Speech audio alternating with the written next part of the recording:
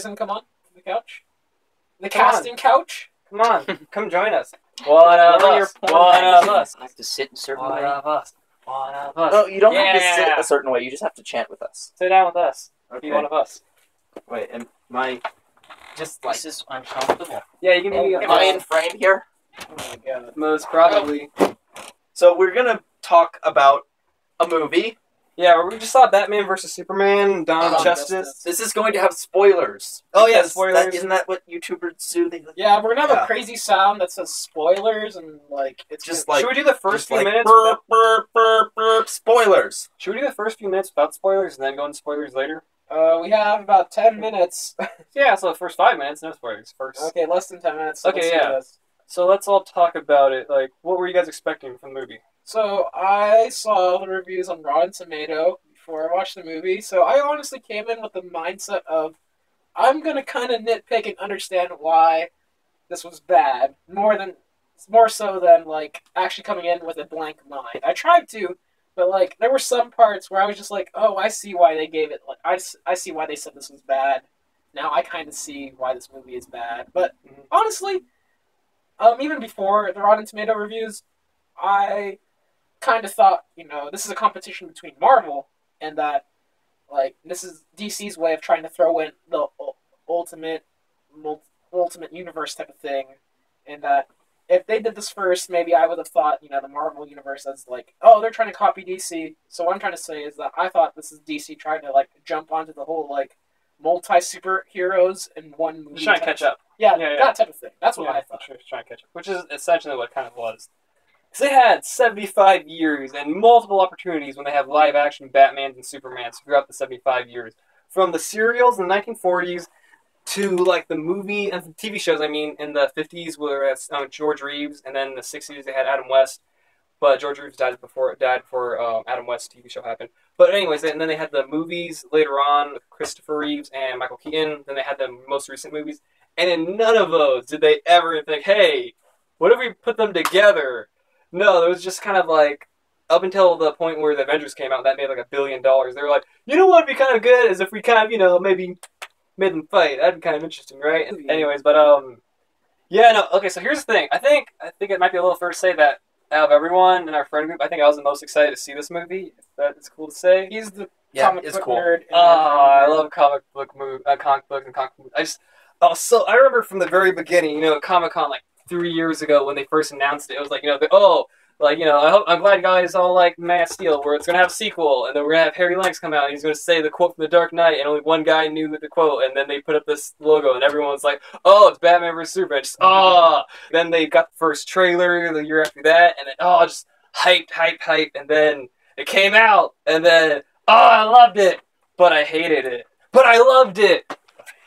But it's so good, but the plot only came in like a third of the way through the movie when, once again, spoilers, he's like, oh, I have your mom, and then he's like, oh, no, because everything before that really doesn't matter too much, because they never really reference, the bomb going off, in DC, they never mentioned that at all, it had no consequence, really. Yeah. Well, I think Like, no one was like, like, boo, Superman, but it didn't play a factor into it, because in the end, everyone just loved Superman at the end. Like, is that really? Like, everyone's just like, oh, he's dead. We're such horrible persons. And it had like 2 writers. Because I was telling you guys earlier, they had the writer of David S. Goyer come in. He wrote it, and I was like, okay, this is going to be the movie. Then he made some comments about She-Hulk and how, because what he said was She-Hulk was only made to have sex with the Hulk, which is very weird if you know comic books, because She-Hulk is Hulk's cousin. So it's like, wait, I don't think David S. Goyer reads comic books, or he doesn't, but he writes all the comic book movies. So then Ben Affleck got cast, and then they brought in Chris Terrio, who's his friend, who's a writer, and he rewrote a lot of the script. So it really feels like that kind of happened. Because a lot of the points in the movies are really good, and then it goes really bad, and then it's really good.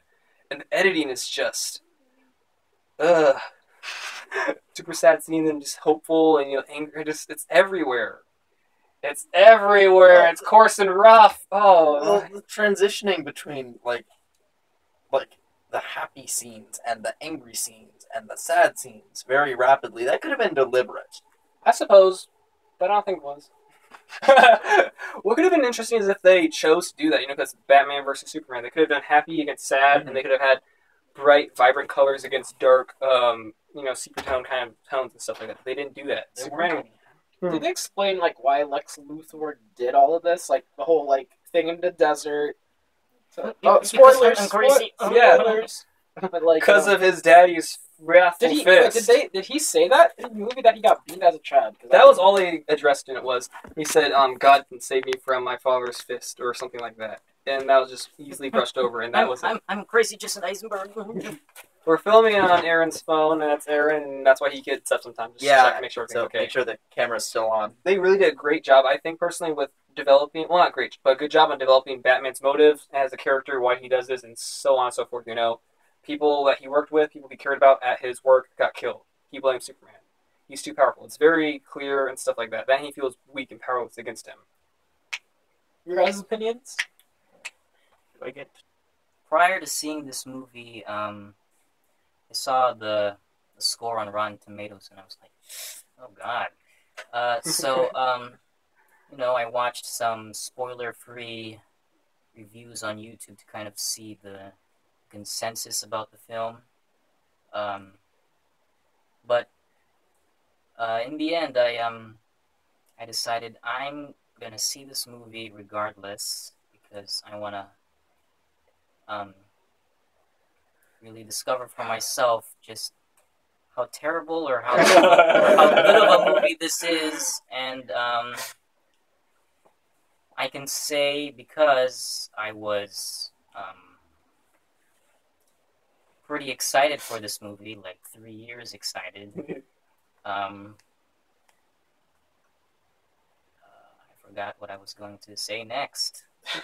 Like I said, I was pretty excited for this movie, so I still wanted to see it, but I think I kind of set a high standard for it, so when I left the theater, I was pretty bummed out about it.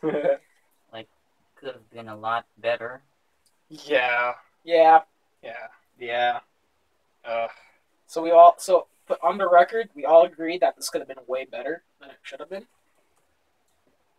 We're speaking directly to you, producers. 20 viewers, but 29. We have 29 subscribers. Yes. Yeah.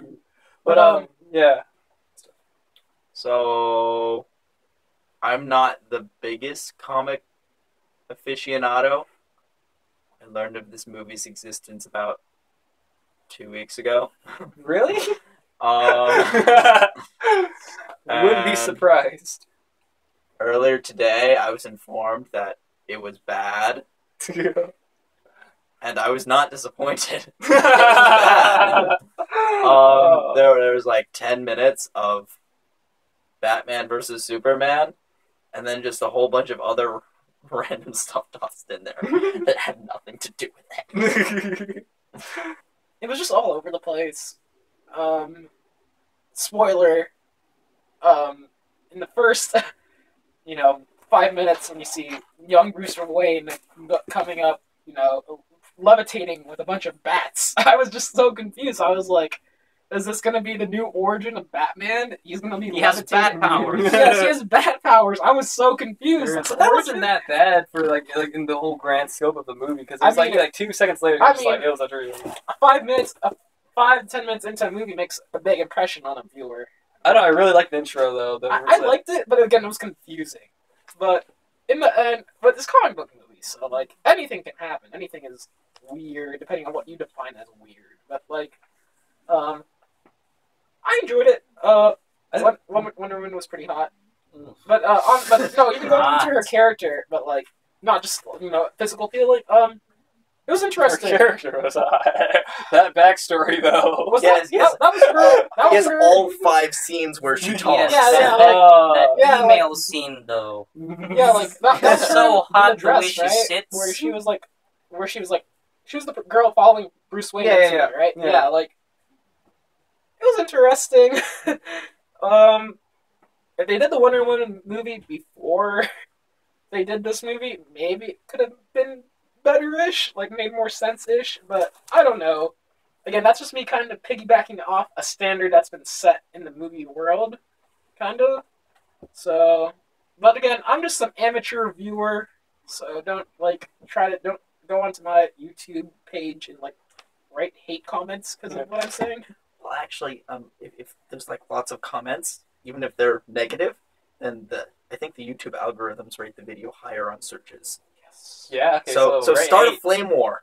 A few moments later. If you asked it, was Hitler a good person, it would tell you yes, because of what it's interacted with human beings. 4chan people. Particularly that of the 4chan. 4chan is like Batman versus Superman. It's so good, but it's so bad. Anyway, back to the point. Let's wrap it up. Let's all go in order and just say real fast what we thought about it real quick. Overall, it was a decent movie. Definitely, I might watch it one more time because my family, but this is definitely not a thing I would watch maybe twice again. If I was to rate it 7 or 8 out of 10, just all over the place, but in generally a good movie. For those who don't know me, I'm Quentin, by the way. Yeah, this is Hi, Quentin. Yeah, he takes cool pictures. Yeah, if you follow us on Instagram, he takes the cool pictures. Yeah, I'll send an Instagram link somewhere here. Anyway, Jimmy.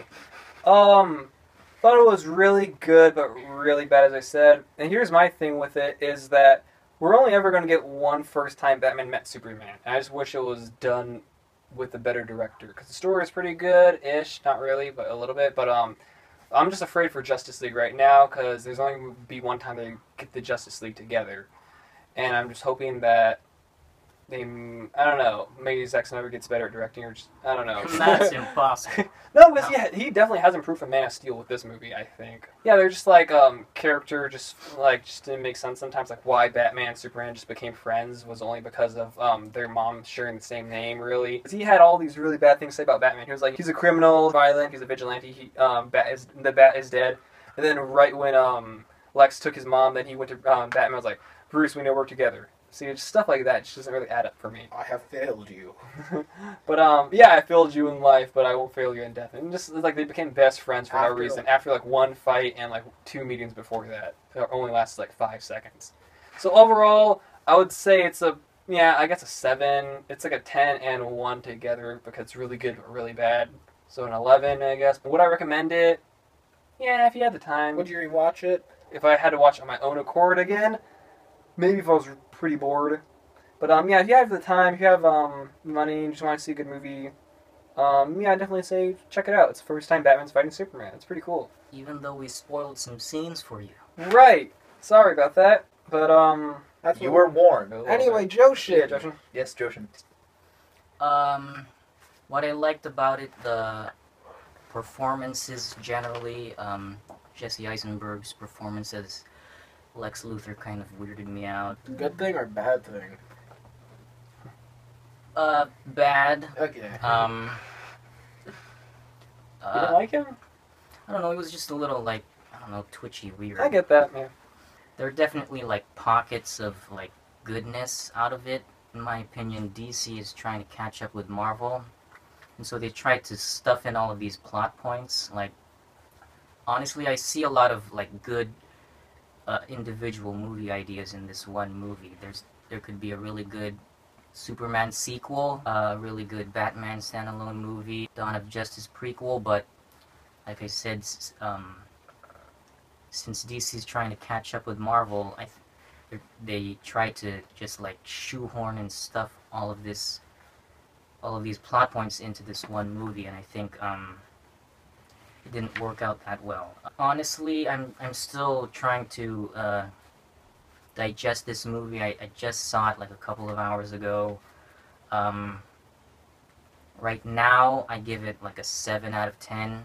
If you've been excited for this movie for a long time, like the properties, I think you should see it. Me, I think I would see it at least one more time to just try and make a better, more concrete opinion of the movie. As for you, I don't know if you see it, I don't know if you'd want to see it one more time, but like I said, I think you should see it just for the heck of it because it's Batman versus Superman. So if you're looking for action sequences, yes.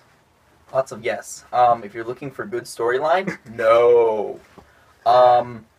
Overall, I would say if you haven't seen it, you should probably go see it. I would say that overall, it's probably not the best movie. It's actually kind of bad, but still, see it. And subscribe. Yes, and subscribe. It's very good. It's Yeah. You'll see pretty alright movies, just like Batman vs Superman. Yeah. But they're short. I think I found a good way. Oh, are you done? Or Yeah, sorry. I'm done. What would you rate it? What would you rate it? 1 to 10, it would be like 6. That makes sense. 6. Passing. I thought of a good thing to call it. To me, this is the best disappointment I think I've seen.